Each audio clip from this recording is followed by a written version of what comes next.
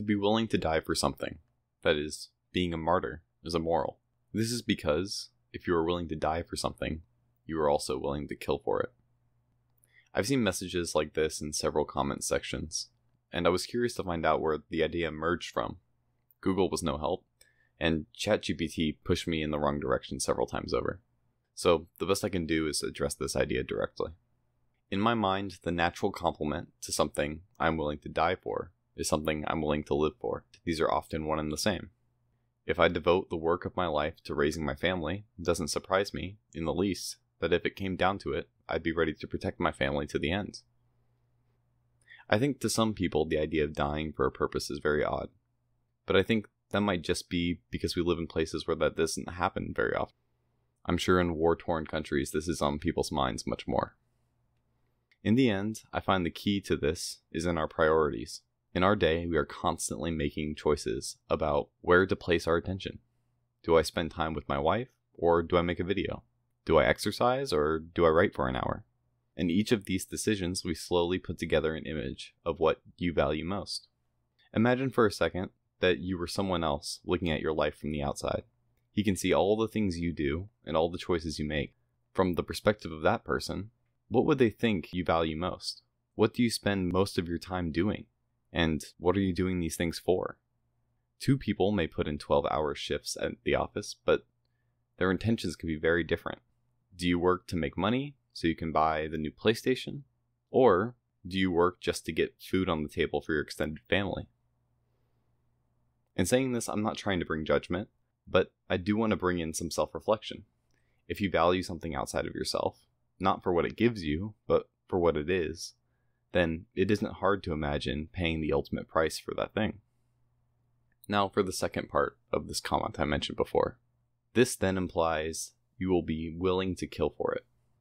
I'm not trying to be smart, but this isn't necessarily true.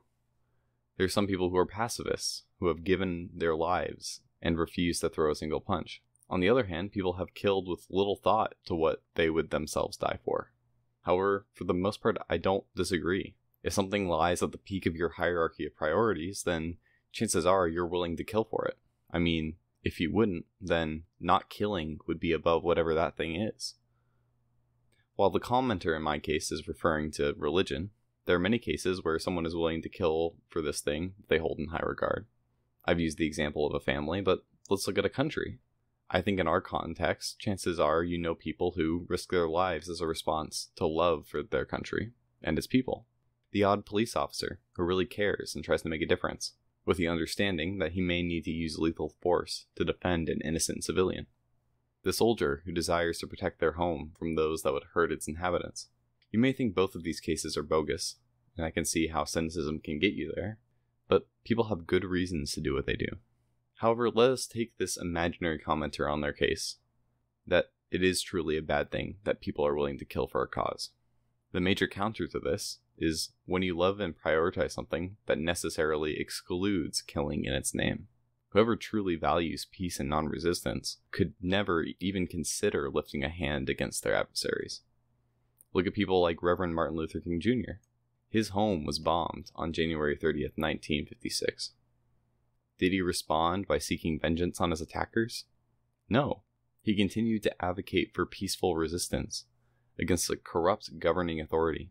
He never called for violence, and would later die at the hands of an assassin for standing on the ground on what he believed in. I don't find any problem with honoring those who have laid down their lives in cases like these. If there's anything I can ask from you, is that you take a moment and deeply reflect on what is valuable to you, and most valuable to you.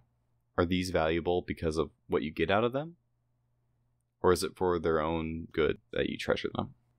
Now consider, what do you want to prioritize? What do you want to center your life around? Leave a comment, and I'll talk again later.